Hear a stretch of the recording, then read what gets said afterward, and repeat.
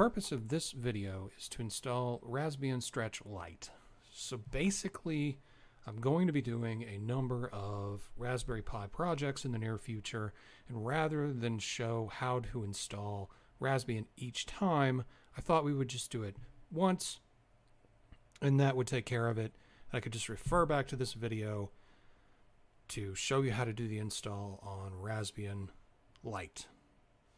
So if you go to the raspberrypi.org webpage and go to downloads, it shows you the two versions of Raspbian that are currently, as I make this video, available. The first one is Raspbian Stretch with desktop, and the second one is Raspbian Stretch Lite. Now, Raspbian Stretch Lite is a trimmed down version without the GUI, so you don't get the fancy windows, you just get command line. And what you would use that for is you would use it to do things that require more processing power, or you just don't care because you're running a headless setup, so you'll never have to see it.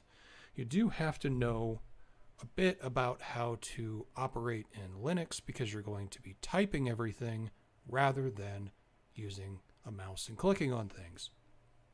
So what we're going to do is we're going to set up Raspbian Stretch Lite, and I'm going to show you how to do that. So we're going to pull up our good buddy Etcher. And I've made videos previously where I've talked about this. Etcher is what you use to image SD cards and such. So you can go to etcher.io and download the latest version. I don't know that I've used this one. I have used this one before, so I have turned off my... I don't want it to verify when it's done, and I don't care about it ejecting it. So we're going to select our image. So we're going to go to our downloads folder, and I've already downloaded Raspbian Stretch Lite. So you can see here, it's about 357 meg, so it's not terribly big.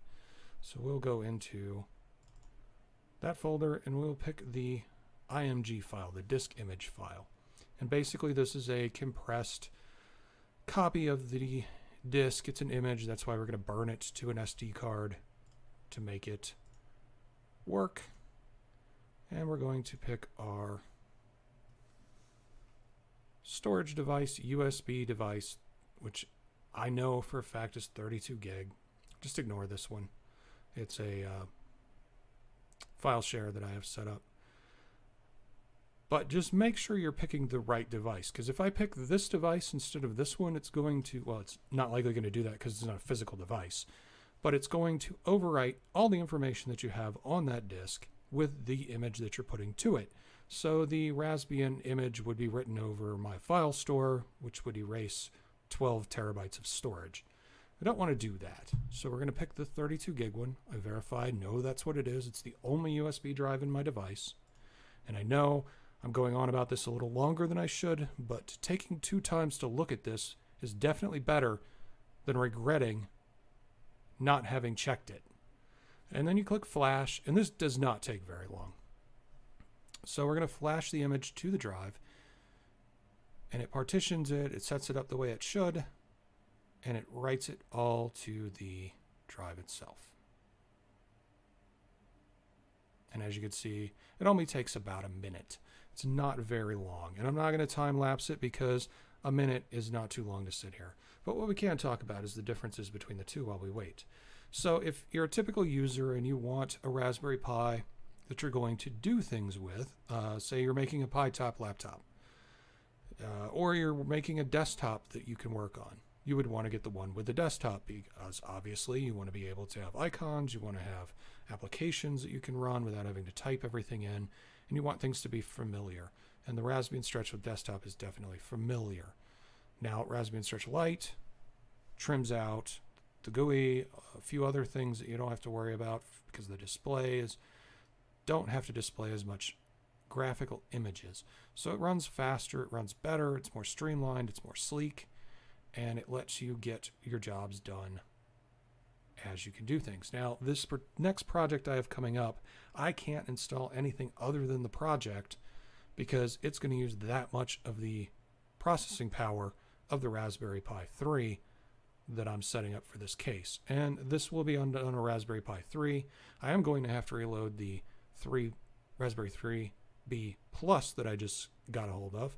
because I'm basically using the same image that I was using on an old Raspberry Pi 3. I just haven't had time to set it up again because I don't want to go through all the steps. Don't necessarily have to do that, but I did notice some inconsistencies by just swapping the cards.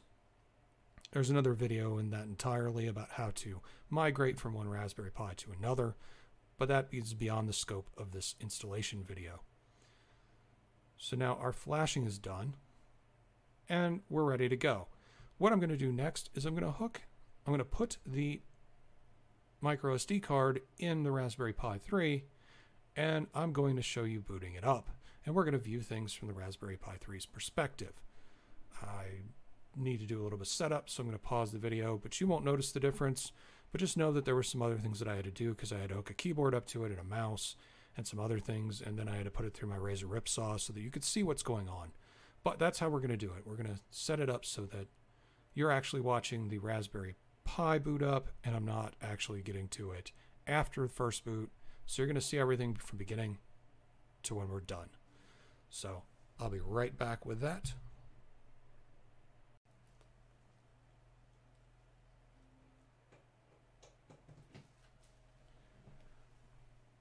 All right, so now that we are in our first boot, it's just going to find where everything is and start up, and then we should be able to log in. There we go.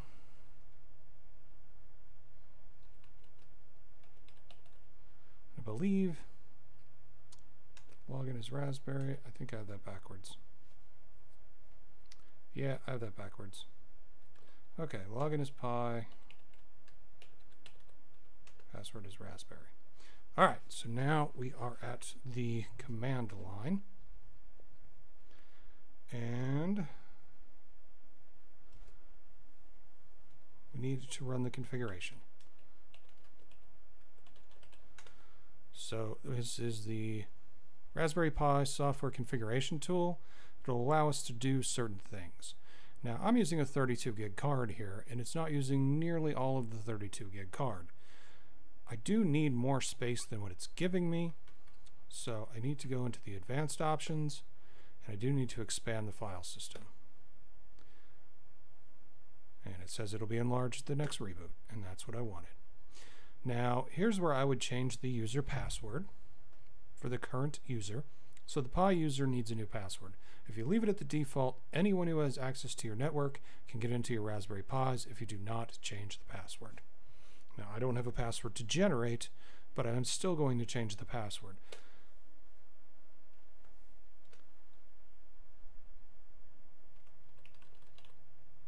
And it will not echo to the screen, so my password has been changed.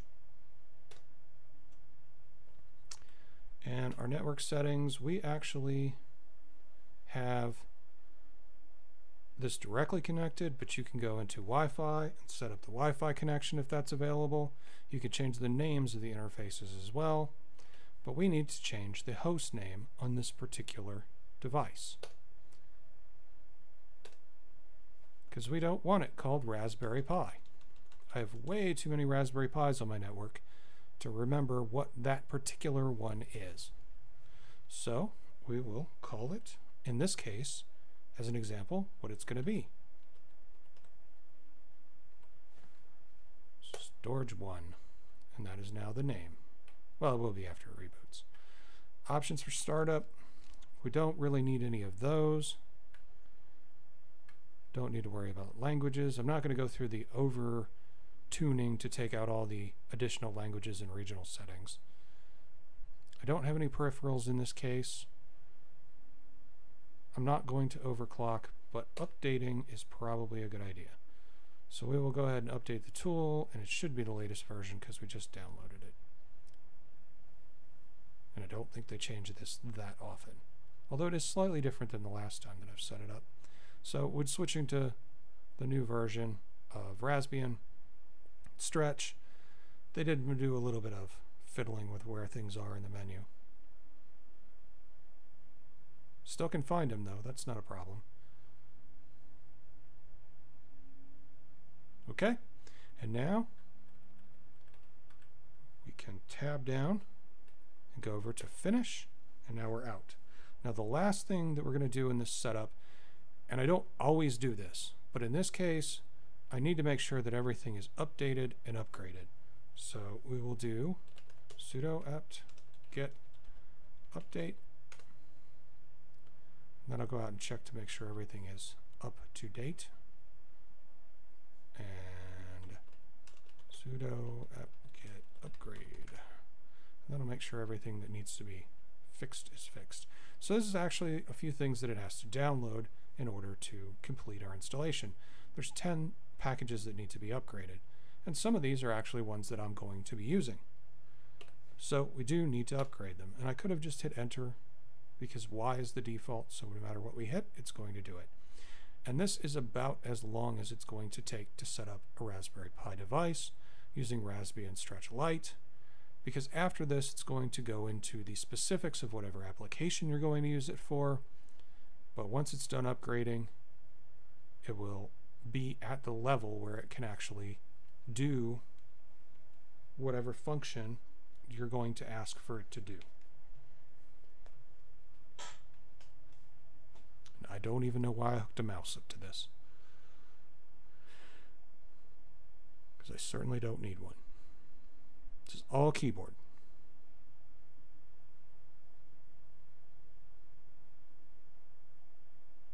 Okay, and now we have the newest versions of every one of the packages that we probably are going to use.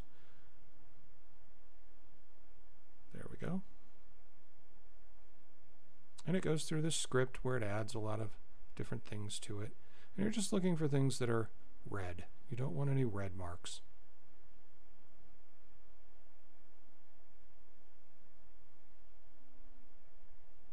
And now it's going to upgrade the kernel from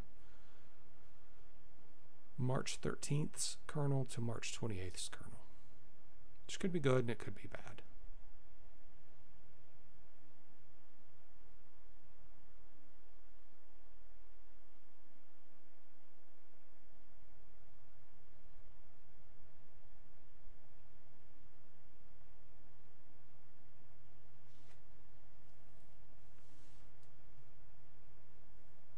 And I'm not going to speed through this because I do want you to understand about how long this process takes, so that you're aware and you're not thinking yours is taking longer than it should. Now, given if you're doing this on a Raspberry Pi 2 or something of that nature, it may take a little bit longer, but definitely not that much longer. And this is on a Raspberry Pi 3 with a Class 10 SD card.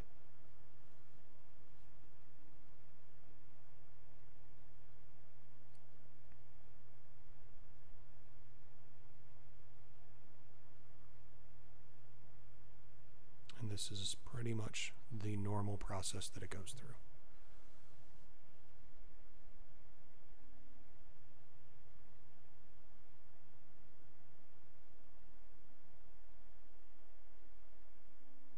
Unfortunately, everything's mostly in alphabetical order as it processes these, so you kind of have an idea of where you are from looking at it, because you know if you're in the S's, you're pretty close to being done.